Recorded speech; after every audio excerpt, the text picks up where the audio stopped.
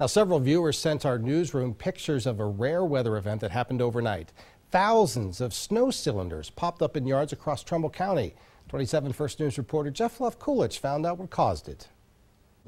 Rodney Linger, along with dozens of other residents in Trumbull County, awoke to an incredible sight this morning in their yards and fields. Thousands of snow sculptures in the shape of paper towel rolls, donuts, and bowling balls that were not there when they went to bed. And I could see the sun shining through them.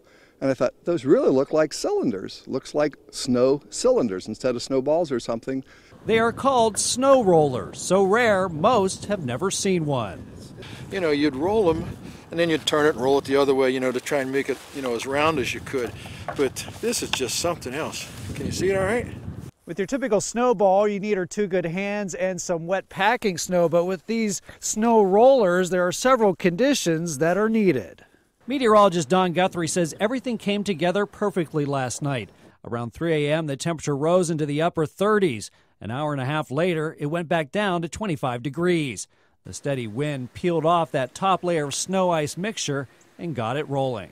But then what has to happen after that is the next layer down under that frozen layer, that has to have enough moisture in it to be able to pack like you roll the beginning of making a snowman.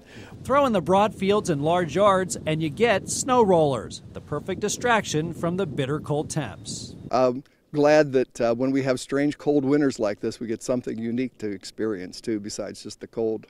In Cortland, I'm Trumbull County Bureau Chief Jeff Levkulich, WKBN 27 First News.